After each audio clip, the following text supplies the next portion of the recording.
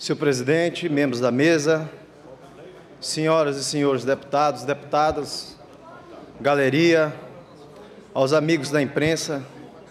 Senhor presidente, ontem recebi no meu gabinete um documento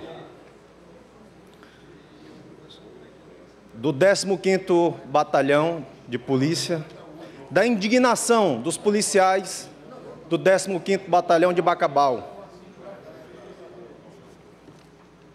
sobre uma portaria, na verdade são duas, uma portaria do dia 29 de setembro de 2015, que o comandante do 15º Batalhão de Polícia Militar, no uso das suas atribuições legais e de acordo com a portaria número 065, de 14 de janeiro de 2015, coisa mais absurda que eu já vi,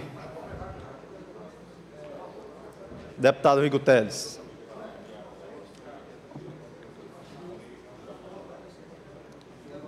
Agora o batalhão de Bacabal, sobre pena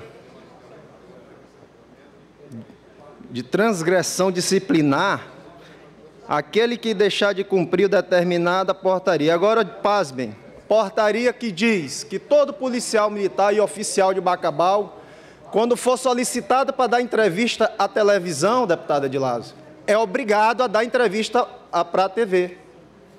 E todo batalhão, para quem não sabe, existe o P5, que é a assessoria de imprensa, justamente para falar das ações da Polícia Militar. Mas lá em Bacabal, o coronel Miguel Gomes Neto baixou duas portarias, porque lá ele está pensando que polícia quer aparecer em televisão, que é o que o governador quer, que eles apareçam na televisão midiaticamente. É o governo midiático. Policial, ele quer a valorização, deputado Wellington, do seu trabalho. Ele quer dignidade no seu trabalho. O policial militar está precisando de adicional noturno, está precisando de ticket de alimentação para as esposas fazer as compras de casa. E não é aparecer em televisão que eles estão querendo. E a outra portaria, deputado Edilásio, que foi baixada ontem também, no dia 29, pelo 15º Batalhão, proíbe sprays de pimenta, armas não letais.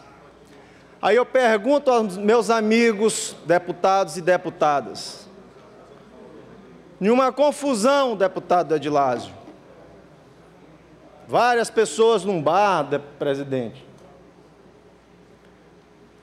em uma confusão generalizada, como é que vai se conter quando vierem para cima dos policiais? É através das armas não letais, porque policial não vai sair dando tiro em todo mundo. As coisas se inverteram. Policial não pode ser tratado como bandido, mas na portaria que foi baixada lá no 15º, não pode mais usar armas não letais. É um governo midiático, para aparecer. Fica a minha solidariedade a todos os policiais e oficiais do 15º Batalhão de Bacabal, assim como o Didimon, assim como o 7º lá de Pindaré-Mirim, e a todos.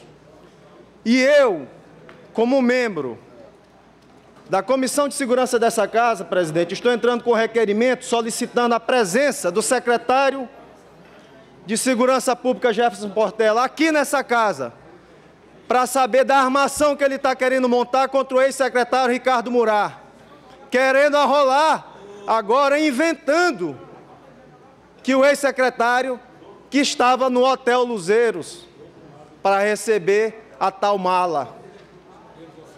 Era só o que faltava agora, querer arrolar o ex-secretário Ricardo Murat. Agora o secretário de Segurança Pública vai comparecer a esta casa para falar dessa armação que ele e o governador Flávio Dino e o senhor Márcio Gerri estão querendo fazer para prender o ex-secretário Ricardo Murat. Vou entrar com requerimento agora na mesa, solicitando a presença para desmascarar o secretário de Segurança Pública, que, em vez de valorizar os policiais militares que estão jogados nos batalhões, está querendo fazer média com a imprensa, com a TV e com os jornais. Isso eu não vou deixar.